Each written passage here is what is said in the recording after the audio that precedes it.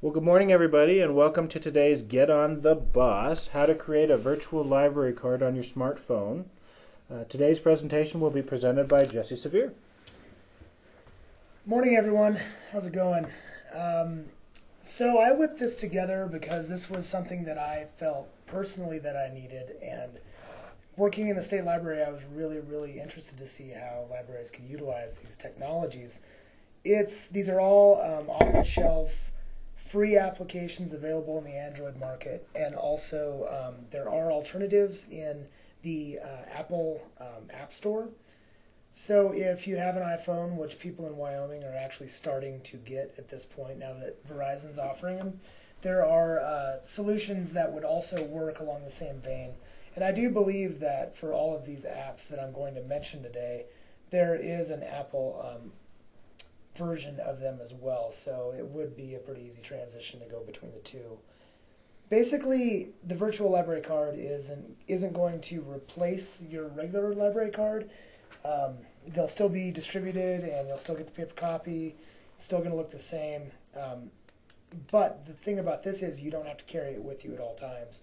Everyone has their phone at most times, so you can use this as a supplement to your regular library card. And I've used it, and it works really well so far for me on my device. When I did the screen caps on this, I used, it's a HTC Evo 4G. It's a Sprint phone. It's a little bit different than what Verizon has, although the new Thunderbolt, I believe, has got similar functionality. But that really shouldn't matter. All Android phones can take advantage of these features. So let's get into it. The first app that I found, and this is the one that will showcase the whole way through, it's called Cardstar. It's free, as you can see, and it's mainly used for rewards cards. We're going to utilize it for the library, but if you have Albertson's card or a gym membership or whatever, you can use these same techniques to put your other cards in there too, which is really neat. But we're going to focus on the library side of it. This screen cap here is actually from the Android market on the device itself. If you want to find this app, all you have to do is open the market and do a search for Cardstar, and there's a few other ones out there, but Cardstar was the one that I found worked the best with our types of barcodes.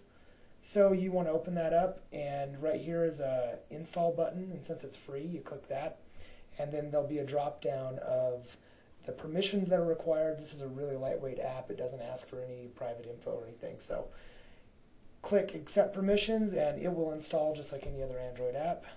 When you have it installed, go on your device, find it, and open it up. Oh yeah, and then this is another way that we can also download it, which a lot of people aren't necessarily aware of yet. You can go to the Android market on your computer and search up here in the search bar for the same app. And this is on my desktop browser. You can actually install directly to your device from your computer with no USB cables, no Bluetooth, no Wi-Fi. It actually sends a signal out through the cell network and will install it automatically on your phone. Amazing functionality, and they just implemented this about 2 months ago. So it's definitely worth checking out for all sorts of apps, not just what we're discussing today. But I have links to this towards the end of the presentation. But this is amazing functionality, really neat.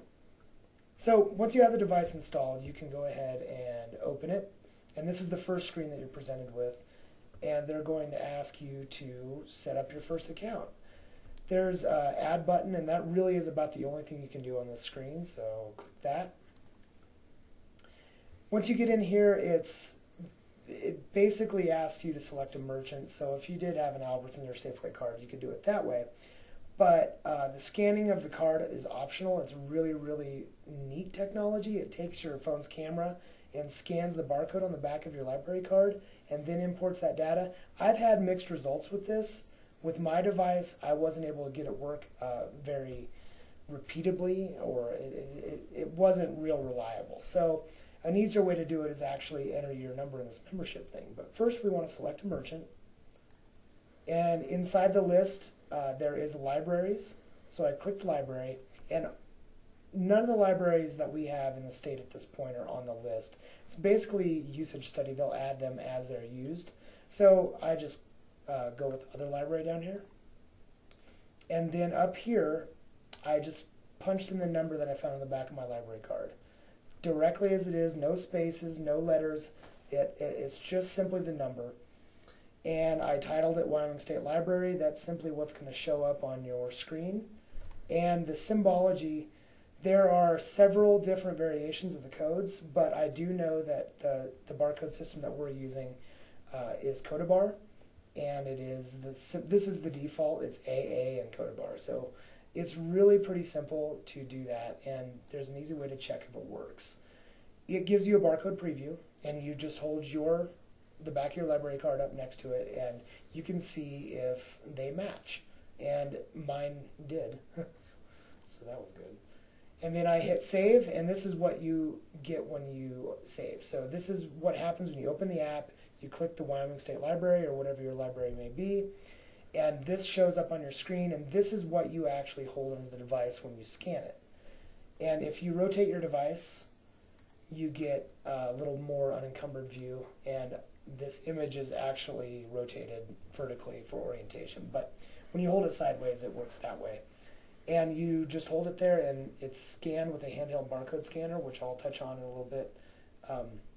I did not have great luck with the self-checkout stations. So again, this isn't a 100% bulletproof solution, but it has worked in most of my testing. So that's basically how you set it up. If we have a patron that comes in and we want to show them how to do this, the number one thing, instead of going through what I just said, is you want to be able to get the app on their device easily. There's a few ways you can do that. You can share it from your device. If you have an Android phone, you can basically open up your app drawer, click the device, or hit menu, and then it'll give you a list. If you hit Cardstar, you can then send it to a mobile number, an email address, any of those things to be able to give it to the patron that would be there. Also, you can provide a download link on your website, and that basically will take them right to the Android market on their phone, and then all they have to do is hit install.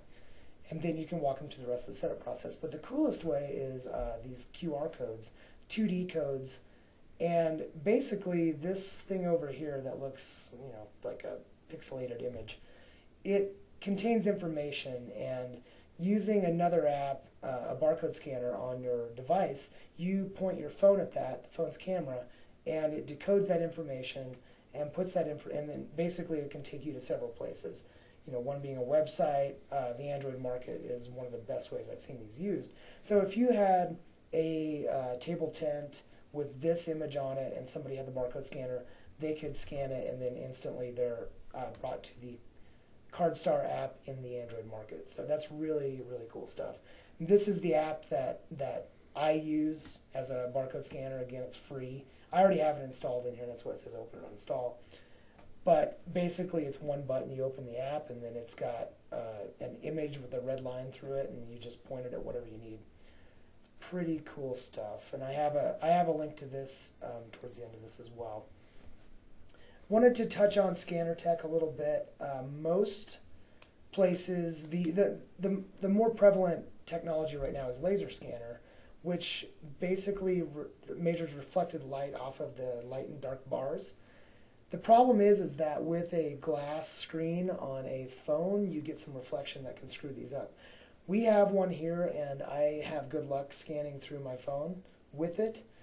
But from what I understand and from what I've read, the CCD scanner, which is a charge-coupled device, is almost bulletproof for these systems because it simply looks at contrast between the light and dark.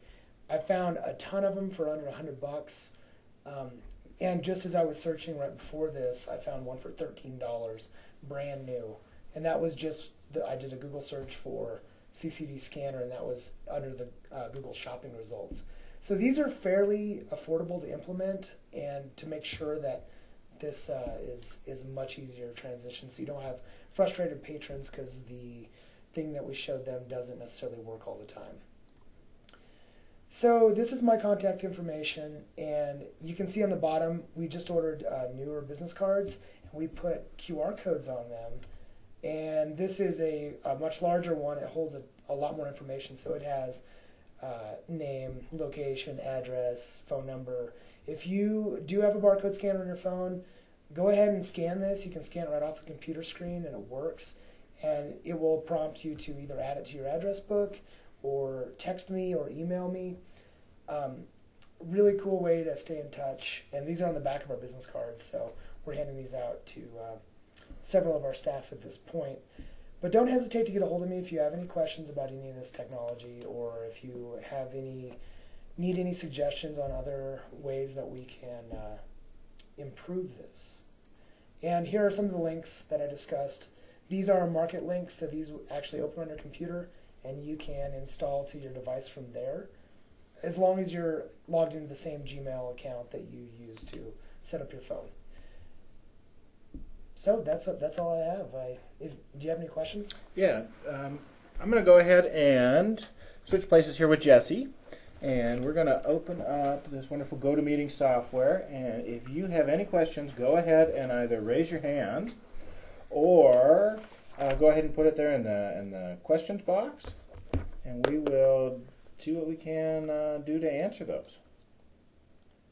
There's a couple questions that have come in through chat. Yeah, I'll try to address some of these. Yvonne, actually, yes, you can do this on an iTouch, and that is something I did not test. I have one. I didn't think to do that. That's interesting. The only thing that I would see that could be a problem is, the scanner using the camera, because not all iTouches have cameras. But if you are going to enter it manually like I did, that wouldn't be a problem. That's actually a really interesting solution, because a lot of people do have those, and that's nice because it takes out the cell contract issue of it, so it's much more accessible to a lot more people. Cindy, as far as the symbology goes, it was Codabar, and it was the A and the A. Those are basically two different tags that you can put in the front and the back. That was the one that worked the best for me. The thing is, you may have to experiment with it. I honestly didn't have any issues. So if that doesn't work, go ahead and contact me and we can discuss it a little bit more. And Era, we don't, our catalog is not mobile compatible at this point. I assume that's what you mean by the cat. And we're looking towards solutions for that at this point. I mean, that's a pretty big undertaking. So, but when we do, I'm sure we'll have a couple webinars on how to use that. And Mike, as far as the self-check systems went, those are laser scanners, and I was having issues getting, basically there was a lot of reflection going on in there. I only tested it on one or two, actually at the Laramie County Library here, and maybe with some contrast adjustment on the screen, brightness, things like that, we may be able to get that to work a little more repeatable, but I didn't have great luck with the self-checks, and that's because it's the laser technology. In the future, maybe some CCD solutions may work there. And is there a save, or does it automatically load? There should be a save button whenever you find the symbology that you want. You've entered all the data. There should be a button to save it. And then as soon as you go back, there'll be a list of the cards that you have uploaded. So, for instance, I have one for the gym, I have one for the grocery store, and one for both the county library and the state library. Oh, and that is the one unfortunate thing about this program: you can't edit. I really wish that you could. At least you can't edit the barcode. The best luck I had was to actually go back and start over, which is a bummer, but. And again, you may try, you should also check out the Keyring application. It has a little more polish, but I wasn't able to get both the county library and the state library to work consistently with that one. But that one is just called, I actually have a link to it on the thing for Keyring. You can check that one out too, and it's much, much prettier. And also, it may just be that the camera on my Android device wasn't very happy with scanning the code. It's neat functionality. I didn't include it because it doesn't work all the time or for everyone, but basically you just hold your camera up to your library card, your physical library card, and it will import it the best it can from there. So, these tools there's no bulletproof solution. Ultimately, we would like to have a system to where we have our own application for the state library system, and all you have to do is basically enter your number, and you have access to your checked out books and catalog, and you have a virtual card that works all the time everywhere. But this is a preliminary look at some technologies that could help out. Fantastic. Does anybody else have any other questions for Jesse? You can raise your hand again or type it in the text chat. Well, thank you everybody for participating. And if you do have any questions, feel free to give Jesse a call or shoot him an email, and we'll be sure to get all of your questions answered. I hope this was helpful, and like Jesse stated over and over again, this is just the beginning of where the wild system will be going.